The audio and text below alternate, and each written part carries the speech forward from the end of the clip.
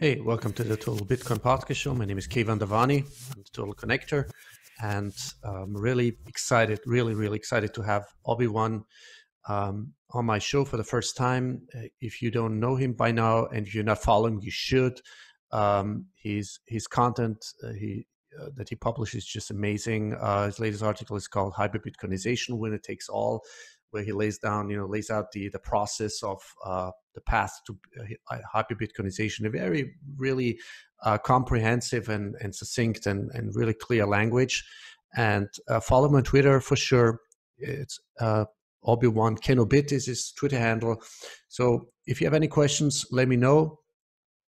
I will hopefully also, I want to have him also back if he has the time and to join us in a panel discussion with other Bitcoiners and or economists. And we are on the path to hyper-Bitcoinization. It's just a matter of time and patience, which is unfortunately one of my weaknesses, but we're getting there. And I think unexpected circumstances and dynamic factors playing out will eventually accelerate this process, which is already is. People are waking up, opening up. They're understanding more and more something is wrong with this whole, super centralized, surreal system with nation states, governments, and central banks, and the fiat, infinite trillion money. Anyway, without further ado, this is my talk with Obi-Wan, and hope you're gonna love it. Welcome, Obi-Wan, to my Total Bitcoin Podcast Show. How are you doing? I'm great. Thank you very much. Really appreciate the invitation and the opportunity to speak to you. Thank you so much for your time. Listen, Obi-Wan, I've been following you for quite some time, and your the depth and the breadth of your content, of the substance, is really impressive. And I've been actually surprised that I haven't seen you, or not that I've heard of, that you've been on any other podcast shows. Is that your first public interview or something? I was on Citizen Bitcoin about 2-3 months ago. Okay, I must have missed that. Okay, got to listen to that one too. So Obi-Wan, you wrote a really fantastic article on Medium.com. If some of the articles have been already censored, so I don't know what's going on with Medium, or I don't know. So the censorship is pretty in high gear right now. Anyway, so that's the article I'm talking about. For my listeners, Hyperbitcoinization, Winner Takes All. Why did you, I would ask you, can you take us a little bit through this process of your thought process and the assumptions you're making and your estimates? Like, what is the process of going into hyperbitcoinization as a general picture? Sure.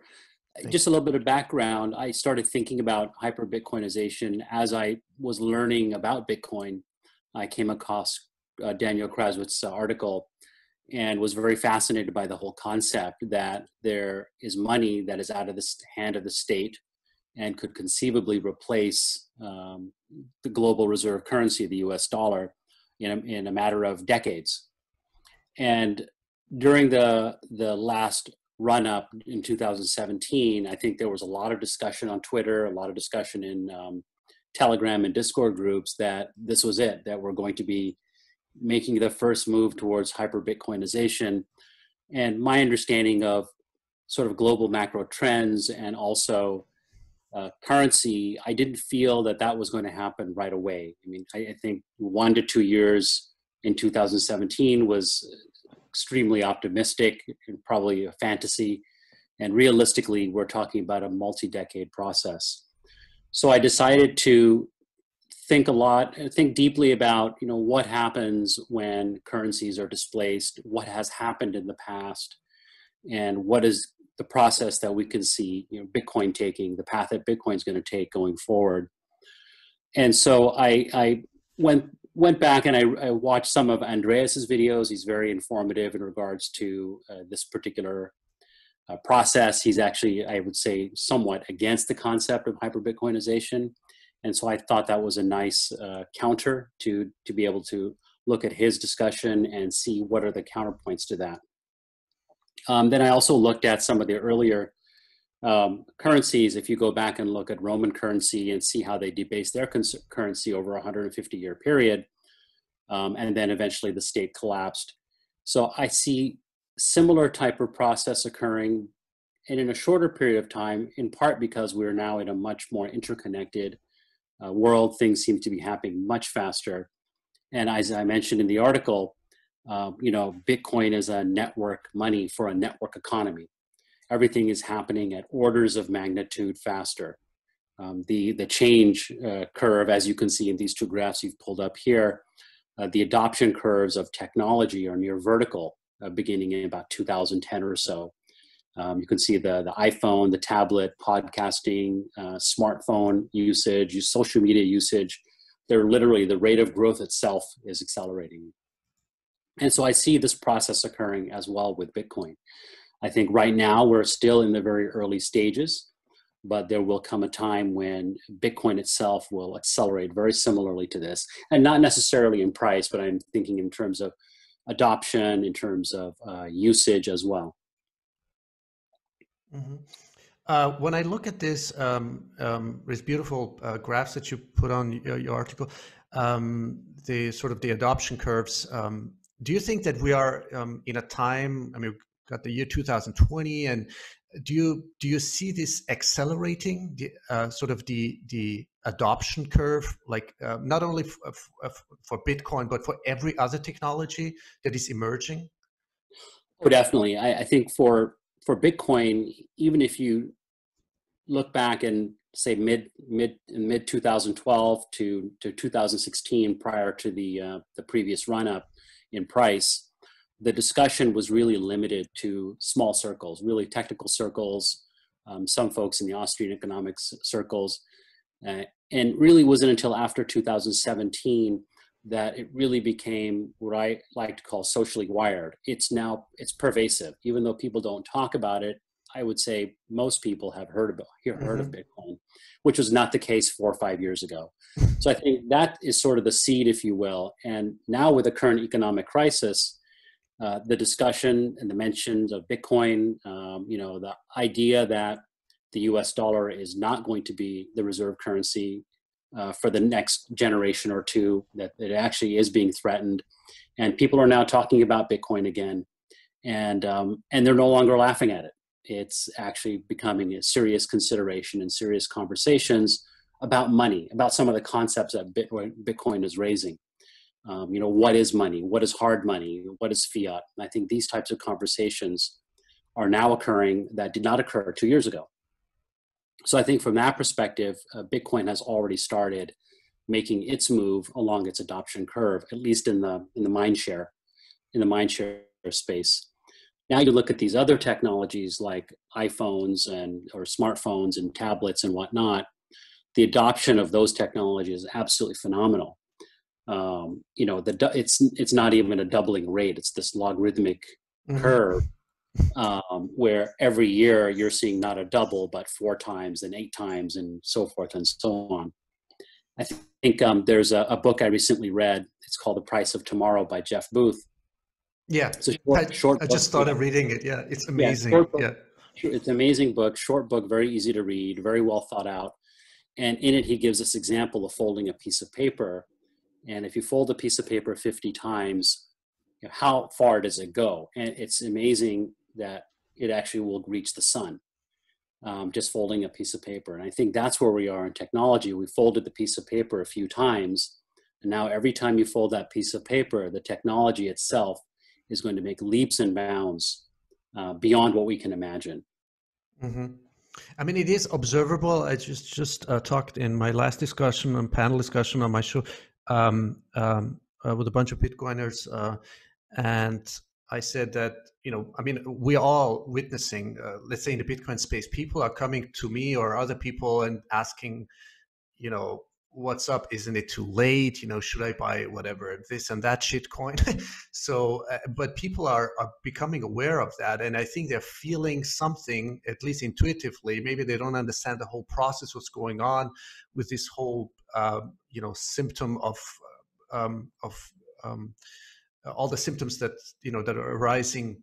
This whole corona pandemic, whatever it's called, and the chain reactions it has caused. So do you see like exogenous factors playing in? Because there's an article, I'm trying to still comprehend the bigger picture here. It's called from on Zero Hedge, Down the Rabbit Hole, the Eurodollar market is the matrix behind it all. And there's this Tiffany paradigm shift, sort of in plain English, that would mean, the way I understand it is that because the dollar is the dominant international reserve currency, and it could eventually, because of whatever inflation, hyperinflation, and running out of dollars, be replaced by some other currency. Can you make like a rhyme out of this? I mean, can you tie this into the hyperbitcoinization scenario? Do you have Yeah, like? definitely we can.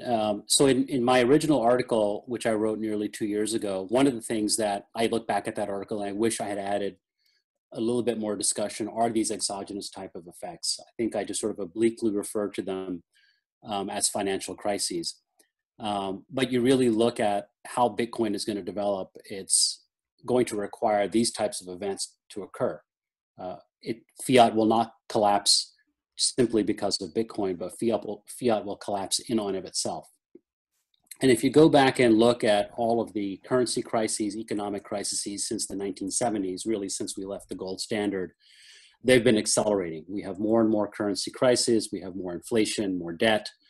And you look at the current debt in the US, it's essentially at the height of the World War II, yet whose war and what war are we fighting? And I look back at this and I think it's really the war on citizens across the globe. And as part of being the US reserve, the global reserve currency, the US, as in that article mentions, has external effects which can rebound against it.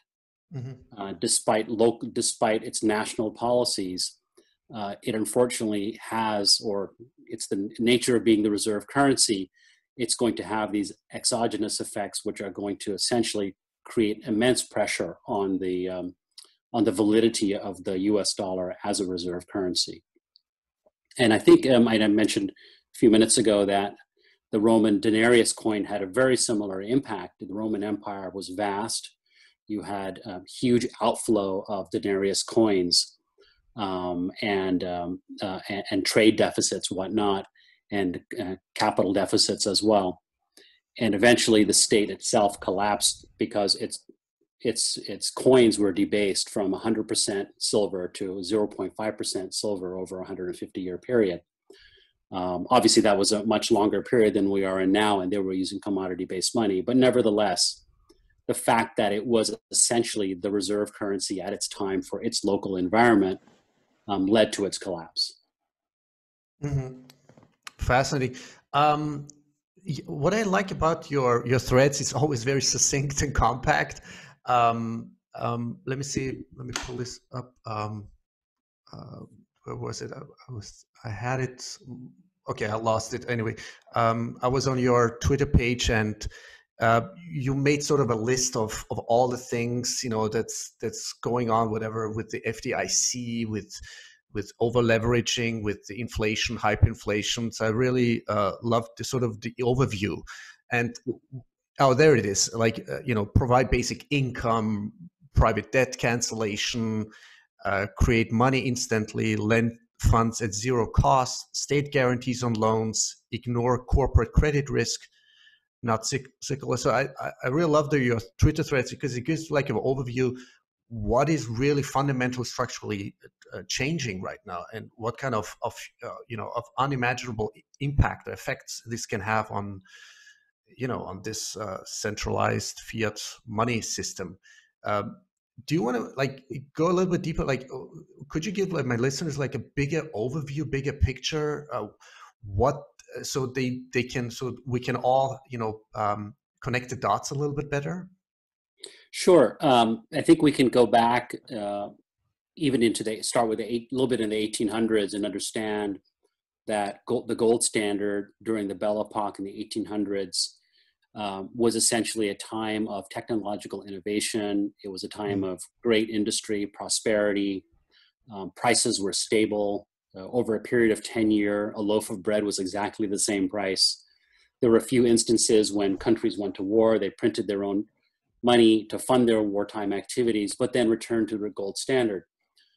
And then in the 1900s, we saw the development, actually late 1800s in the US, we saw the development of an early sort of Federal Reserve. It was called the Second National Bank of the US. And then that led to ultimately the Federal Reserve. And as we know, and as probably many of your listeners know, gold over a period of about 70 years was slowly co-opted and completely co-opted by FDR in the 1940s. And then we left the gold standard in 1971. So what does that mean when we leave the gold standard? One is that money is no longer, that money has become completely within the hand of the state. There's no independent miner digging for gold and bringing that back to the state, selling it to the state, or the state itself going out and seeking its own gold through swaps or through purchases. But instead, banks can instantaneously print money with a few keyboard strokes. And I think what this list here shows, the Provide Basic Income UBI, is that when the state can print as much money as it wants, when it has complete control over essentially the economy, it is both the supply actor and the demand actor, and from zero, it can create money and charge interest. That has downstream effects. And part of those downstream effects are essentially inflation, which is reportedly 2%, but I think if we go back and look historically over a period of 20, 30 years, we can see that inflation is much, much higher, particularly in areas like healthcare, housing, and education. So what's the effective, like, is it around like 10 or even 12 or something like that in that range? It's unfortunate because it could be much higher. It depends on what income strata you're from. It depends on what country you live in, what state you live in the United States. You may see, food costs that are substantially higher than other places, simply based on local inflation. But basically, if you go back and look at what's happening in the major sectors like healthcare, education, housing, and food, inflation there is probably running in the double digits. It's not 50, 60%, but it's probably more along the lines of 10 to 15%. And I think you have to, and that's not the only factor. What we also have to look at is wages as well. Over the last 10, 15 years, there's been significant wage stagnation. And so that coupled to, rising prices and assets being at all-time highs where people are priced out of homes, they're unable to afford rent, they're unable to even save any money to participate in capital markets, sort of the effective inflation is much, much higher. Wow. Okay. Do you see the because right now there's I see a Twitter post, a tweet from you, from Mario Draghi, former president of European Central Bank. Do you see the euro, because there's an insolvency, the banks in Germany are already insolvent. That's a lot of experts saying that. So it's just a matter of time. It's probably even in this year, maybe next year. So do you see the euro crashing from your perspective? Well, I think that if you, in that article that you pointed out earlier from Zero Hedge, I think that's a great article that really helps describe and understand what's going on between various different currencies. Mm-hmm. And it really boils down to one thing, is that the US dollar essentially runs the world. 90% of all trade is done through the US dollar. And so everything boils down to that. What happens with the euro dollar? How much reserves do foreign countries and foreign banks have have in euro dollar denomination. And in reading the article, you'll see that it's not much. You know, you're talking about a 57, I think they said 57 trillion, 60 trillion in the article is how large that market is. But they don't have a Federal Reserve to print money when they need it. They've got to come back to the US and ask for these currency swap, for these swap lines, which the Federal Reserve announced about a week or so ago. And I actually mentioned that in I'm going to post a long thread either later on today or tomorrow. And I mentioned something along those lines and sort of describe what that means. But essentially what's happening, and this applies to the euro, to the Australian dollar, Canadian dollar as well, is that you have a flight to the US dollar, but there's not enough US dollars in the system outside of the US. And so that's why you're seeing strength in the US dollar right now, which is also problematic for the US for a variety of reasons. But the biggest issue here with all of the euro as well is that US outflow of dollars into the euro dollar, into the matrix, so to speak, as Zero Hedge says here, is going to be substantially mitigated over the next 12 to 18 months, just because the demand in the US has gone down. People will not be buying as much, not spending as much. Consumer activity is going to slow down. And so what that means is it's basically they're going to be short the dollar outside of the United States. And that's why the Federal Reserve opened up these swap lines to help secure them and extend them loans. However, if you look at the numbers the Federal Reserve has offered, they're substantially lower than what's really needed. So I think what you're going to see is you're going to see foreign currencies under pressure, but you're also going to see the Federal Reserve potentially extending its hand to a much larger number of banks and much larger amounts of money, perhaps beyond a few $1 billion into the trillions. So I suspect over the next 6 to 12 months, we'll probably see the Federal Reserve expand its activity and support the euro dollar market. That's mind-boggling. So what would you say? I mean, what does it mean for Bitcoin? Do you think that there is unexpected critical, I always call it like critical adoption rate because of all these factors playing out? More and more, not necessarily like institutional, or government, but like really the average, like more average people coming into Bitcoin because they understand more, they feel more of the pain. Would it be inflation or, economical suffering, pain? I think so. I mean, I think, as we said, I think the mind share has gone up over the last few years. And now with the Federal Reserve essentially printing trillions of dollars in a matter of weeks, what took years for the previous crisis, has shocked a lot of people. There are folks in my circle who are not particularly sophisticated with money, yet understand that there's something not right with the system. When the Federal Reserve can print trillions upon trillions of dollars and promise more, or as Neil Kashkari said, we have an infinite amount of cash. If the Federal Reserve can state that, people are asking, then why don't we have,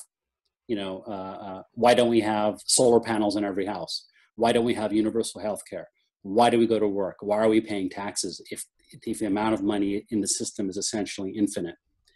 And I think that then you start looking at alternatives, and people are starting to ask about Bitcoin and wonder, what is Bitcoin? What does it offer? How is it something that can preserve, my personal wealth, as opposed to my currency being debased, within a matter of weeks?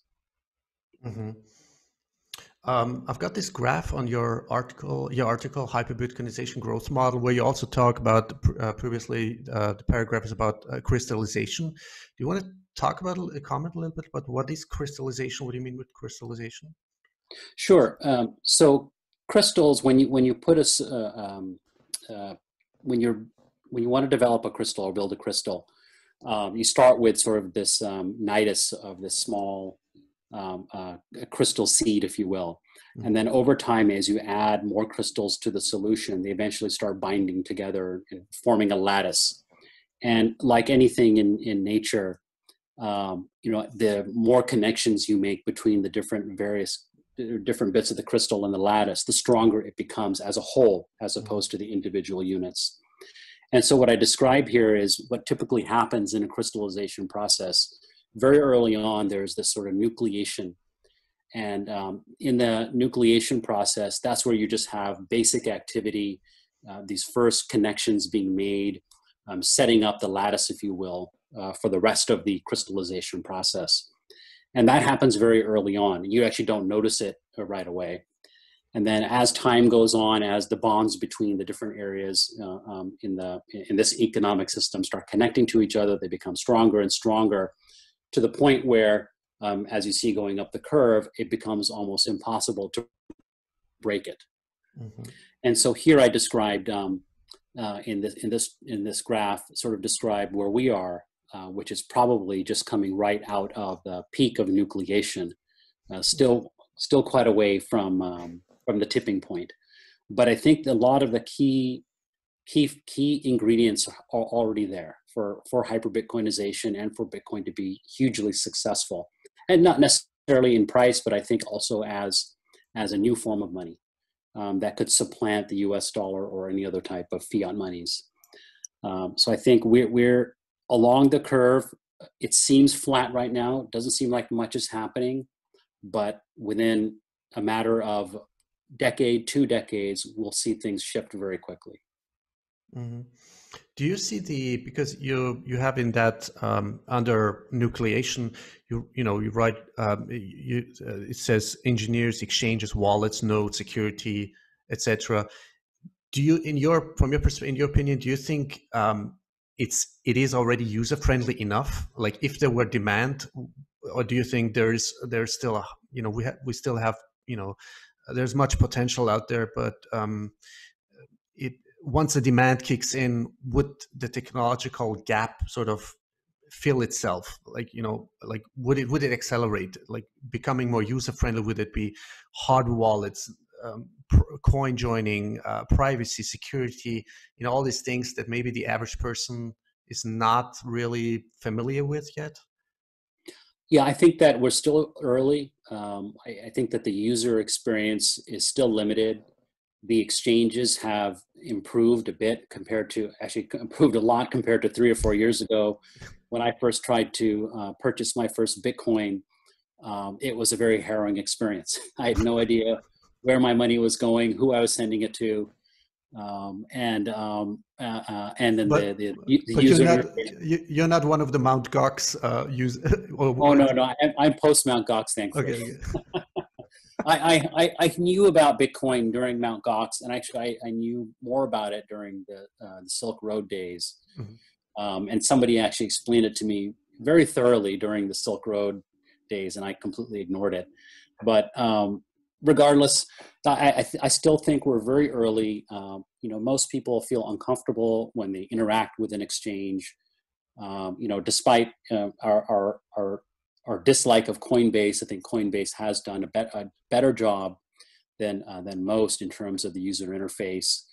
I don't agree with all of their choices and the way they place Bitcoin above Bitcoin, or Bitcoin Cash above Bitcoin and whatnot about a year ago, but I think we still have a lot ways to go. It really should feel like you open an app, you click buy, a lot like what Cash App is. You click buy, you get your Bitcoin, you transfer it maybe to another app inside your phone, and then you can use it as money or store it securely. So I think for a lot of people that's the hard part. It's still hard, and then getting to the concept that if I lose my key, I lose my Bitcoins. Right. That is an extremely hard. That's a very big barrier for most people, and I think that speaks to fiat monies, that our money is soft. Our money is not particularly important in the sense that we can call the credit card company and cancel our transaction or get a refund and whatnot. Or the FDIC supposedly is backing up our money. So I think that we have a very soft, loose relationship with money, and Bitcoin is going to force us to have a much more active relationship. And I think that that's a barrier that still has yet to be crossed yet. With it, the mindset too, right? Because it's really about self-sovereignty, taking self-responsibility. I think it's a paradigm shift in the mindset. It is a little bit of a challenge, I think, for a lot of people, like taking It is. full self-custody, you know. Absolutely. And I think that it's not a foreign concept. I mean, before the fiat, we had gold, and people had to store their gold coins and secure them. And once you lost your gold, you lost your gold. That was it. So I think that the concept of securing your own wealth is not a foreign concept, but it is old concept, and it's something that we'll have to learn more about and teach. And that's part of being on Twitter and writing articles on Medium, is to teach people. But it will take some time. Yeah, indeed.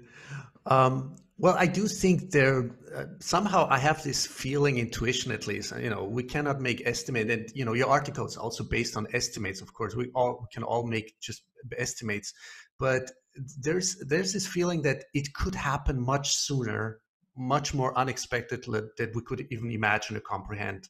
But it depends again on a variety of dynamic factors playing out. So.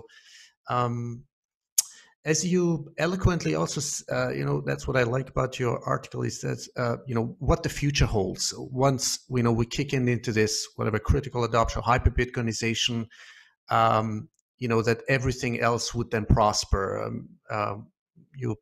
You formulate it a little bit differently. Education, agriculture, medicine, industry. I would also just explicitly just say to that, you most probably know, Safid and Amu's book, the Bitcoin Standard, where he talks, the differentiation between gold standard in the 19th century, and then soft money, and how technological innovation evolved from to quote Peter Thiel, from 0 to 1, from 1 to many. Do you think people do understand what it means to be on a hard or hardest money such as Bitcoin, and what it means for us as society, as a civilization, on every level we can think of, like scientifically, technologically, maybe even spiritually, or from the process of evolutionary acceleration? I think right now most people don't understand. Most people are unfortunately still, the wool has been pulled over their eyes, and they still believe in the fiat system, and they really don't know anything different. It's been many generations since we've had hard money, really probably over 100 years. So I think that's again one of these sort of barriers in thinking that many will have to cross over. But this current crisis I think has cracked the facade in fiat. The current crisis is showing people that money can be essentially created out of thin air, with a few keyboard strokes, decided by a group of half a dozen to 100 people at the most. And I think that has at least raised awareness. And again, that's one step along that curve to adopting hard money. We each individually must have our own personal awareness and understand what it means to have what fiat money means and what it means to have hard money. And I think once you show people that this is not a foreign concept, deflation is not scary. You go back and look at the gold standard, and you show people that if you earned $100 in the gold during the era of the gold standard, 10 years later, that $100 may actually be worth $120. Or $150, even more. That your savings will actually grow. It will not be sapped by inflation, not be sapped away by the state. So I think that there is a whole education process, and with technology today, with social media, I think we have greater opportunities to present the argument that Bitcoin as deflationary money, is a much better way to operate our economies. It's much, I don't want to use the word fair. I want to say that it allows everyone to participate in the economy relatively fairly. There'll always be uneven distribution of money. There'll be people who are wealthy, and there'll be people who are not. Yeah, but it creates equal opportunities, and it reduces the drastically, the time preference, which, I was going to connect that to, to the time preference. And people, I think, for the first time would have, again, because the thing is, I always say, even our parents and grandparents don't even know, what it was like to be on a hard money, like a gold standard.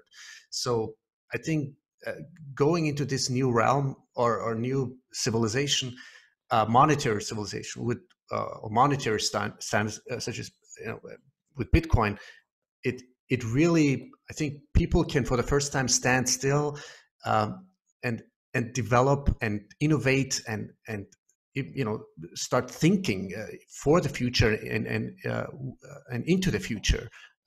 So I think it's going to be a total game changer. Once this critical adopt, I was going to say also, Obi-Wan, is that since the economies are breaking down, unemployment, people need to make money and save their livelihood. Do you think that more and more smaller businesses would start adopting as a parallel, transactional medium, Bitcoin, because they have no other choice then, but, and the technology is already there. Would it be Lightning and Strike? Maybe not on a scale we would want to, but it is there if we want to use it. Yeah, it is there. I think that right now, in this early phase of this crisis, most businesses are just struggling with sorting out their employees, how to pay their bills and whatnot. But I think that as we come out of the crisis, we may see some I think probably sophisticated businesses, and they may be small businesses, sophisticated small businesses, looking at alternative ways to essentially make money. And I think Bitcoin can definitely be part of that. But I think this speaks kind of part back to what you were saying earlier, that we still don't have really the user-friendly devices, the user-friendly apps to make any small business person pick up his or her iPhone, look at a tablet, and do a transaction. I think we're still a few years away from that. But I have hope. I think Lightning Network is definitely very, very promising, and I think that with some more development in the app space, where it becomes so user friendly that you really don't even think about it. I mean, it's really got to get to that point to have mass adoption. I think on Twitter, Beautyon always mentions that it's got to be, you can't think about it. You can't think about Bitcoin when you're using Bitcoin. He's always he's absolutely right. I think that there are multiple layers to Bitcoin ownership. There are folks like you, myself, and others in Bitcoin Twitter that understand the idea of self-sovereignty and will run a node. We'll check our balances. We'll verify the supply. But then there's going to be many more above that level who won't, and they just want it to work.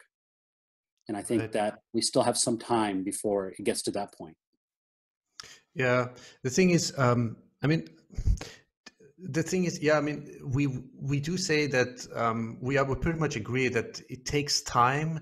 It just, everything that we are watching right now unfolding with government and clamping down on basic, let's just call it basic human rights, censorship, surveillance, Orwellian surveillance state, at a rate of speed that is just unfathomable. I mean, probably this must be very subtly must have been felt, like in the early 1930s, pre whatever, or during the Nazi regime. So sometimes I'm just concerned that can we catch up? I mean, is it, or are we still a little bit too slow with the development, with the adoption rate, or is it going to be like taken over because of the overall structural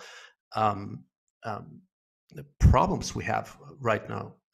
Would it be censorship, surveillance, governments?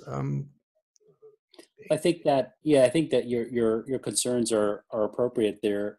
the state is definitely expanding its surveillance into every type of activity, whether it be personal, social, economic activity, and Bitcoin falls under that purveyance. I think the biggest concern now at this point, as you said, is that the temporary measures that the governments are applying around the world, the U.S. particularly right now, then I'm sure other countries will follow suit. These temporary measures are very hard to reverse. They generally become permanent. And so my concern is as yours, that the crisis is giving the state an opportunity to create more deeper surveillance, more social economic engineering, and how does Bitcoin respond to that? And I think that Bitcoin responds by it just continues block after block. The blocks get discovered every 10 minutes or so, and that's what Bitcoin does. And then we as individuals interact with the Bitcoin network, and we make our own individual decisions on how we're going to invest in that network. We convert our fiat to Bitcoins, and we store our Bitcoins. And some folks like yourself, you have a podcast, you're educating your listeners, educating others, and others are in the background coding. And so I think that work is still going on, and that work is growing. I mean, since I've joined Bitcoin Twitter, it's even though some say it's a ghost town compared to what it was during the 2017 run-up, I actually think it's the opposite. I think that the discussion and the level of sophistication has gone up exponentially in the last 2 years. I mean, I think the discussions here are absolutely fantastic. And so I think that we've made huge progress, and people are listening. Right. Totally agree with you. Why Bitcoin? Would you say, like, just to wrap this up a little bit, why Bitcoin? If there's a noob out there, what would you say to him? What is like the vision for you personally? Like, what do you see with Bitcoin? Well, I think why Bitcoin, it's sort of like why electricity. Once electricity was discovered, that was it. You can't rediscover it. You can't undiscover it. You can't, discover it in a different way. Everything else is a derivative of that. So Bitcoin was, and I think I've posted this a few times on Twitter. Bitcoin is like early electricity, very raw and dangerous, and seems unsafe to use. But in time, it'll power huge, vast industries, and I think it'll power an economic system that is relatively fair to all, and it really defunds the state and makes governments significantly smaller than where they are, eliminates the concept of welfare state, and reduces the chances of war. So Bitcoin itself, I think, gives us a lot of these opportunities, and the fact that it is not centrally controlled, the fact that the founder is no longer around anymore, he's moved on to other projects, just speaks volumes to the public nature of this software. It's easily audited, download it, look at it yourself, modify it for fun, and I think that's what makes Bitcoin wonderful, is that it really is the public's money. And I think going forward, for folks that are looking at Bitcoin, I think that those are the things that they should be looking at is, what's how long has it been around? We've had 10 plus years, the network effects are growing. It's already pushing aside other digital currencies, other cryptocurrencies are being pushed aside. So I think for folks new to the space, I just point them to Bitcoin, and I ask them to please ignore everything else. Exactly. Let me just ask you, because this is always a fascinating thing, which is sort of like a pink elephant in the room, is the purpose of Bitcoin is, in my, I think we all agree that it's about separation of money from state, or, should add, state, with it be nation state governments, and especially central banks. Because I always question, where do these entities, these super centralized entities, which are, always say politically untouchable and legally unaccountable, and and criminally immune, where do they derive their legitimacy? And I think it's time for people to think about that. With everything, with all the damages and consequential damages, there are, the pain and suffering that it's caused, at least in the last 100 years, if not even longer. Would you agree that this is like the core purpose of Bitcoin, to finally free us from these centralized and untouchable entities or structures? Oh, I think so. I agree with you. I think that, what Bitcoin offers is not just, a new monetary system, but really a new economic paradigm. It really is going to transform how we are governed, or how we govern. It would no longer be this huge monolith sending down orders. I think we're going to have much smaller governments. I think we're going to have a banking system that is really harkens back to the original concept of banking, which is storing depositors' funds.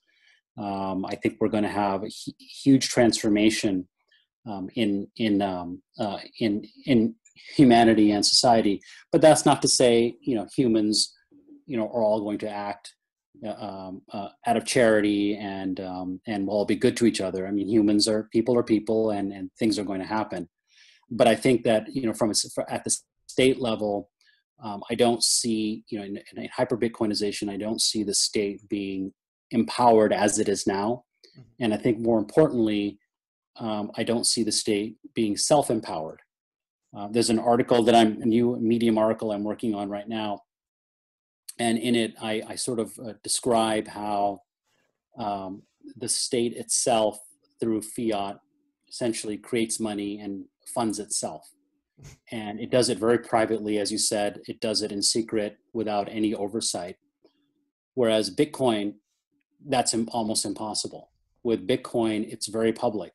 If you want to mine Bitcoin, you're adding to the hash rate, you're going to see it. If a government entity wishes to attempt to overthrow Bitcoin, it's going to be a very public affair. And transparent, fully transparent, in contrast to the non-auditable Fed or whatever, any other central bank or bank for international settlements. It's totally, like a secretive organization that is totally untouchable. This is what really intrigues me. Yeah.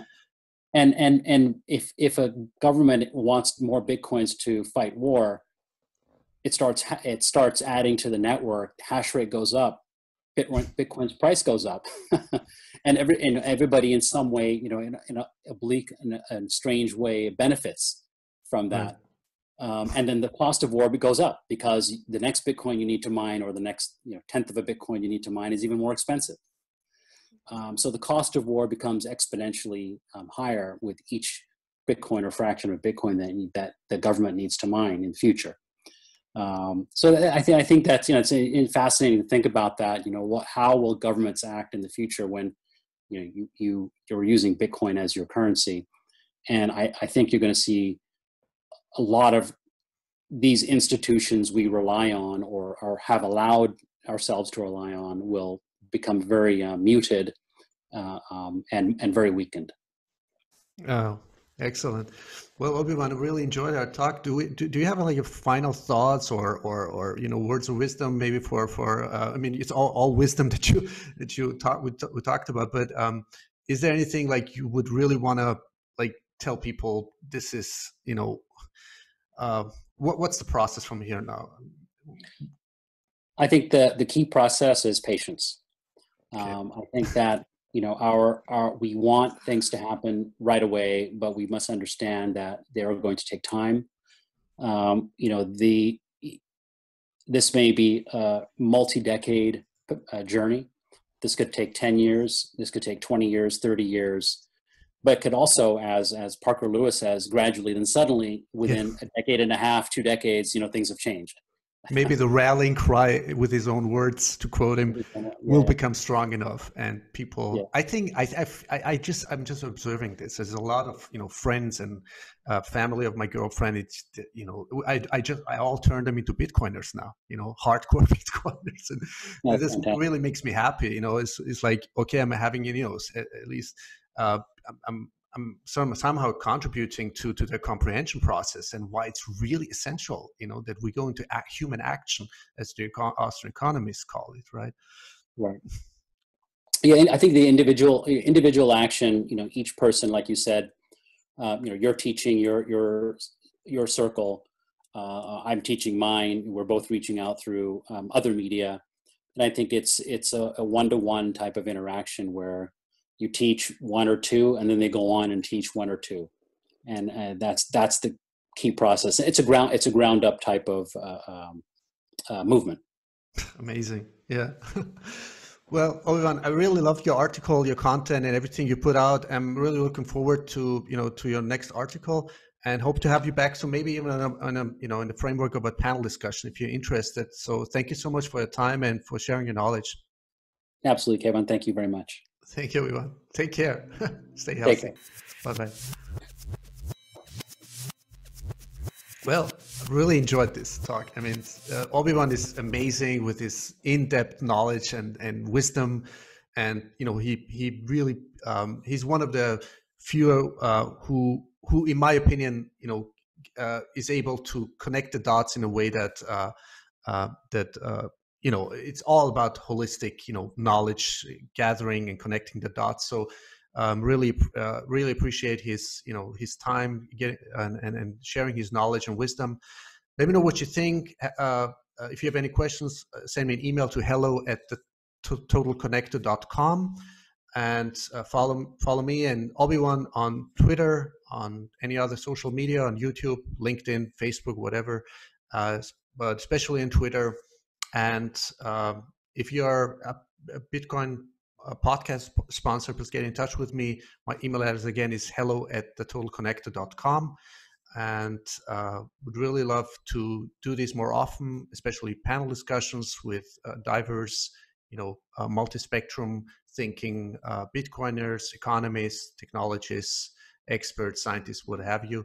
And yeah, thank you so much for listening, for your support, and like it, retweet it, please share it, follow me on Twitter, YouTube, social media, whatever, would really help me distribute my knowledge everywhere to all the noobs or people who really who are opening up to this really beautiful monetary revolution, which is Bitcoin, the hardest and scarcest money ever created in human history. My name is Keyvan Davani, and I'm the Total Connector. Thank you.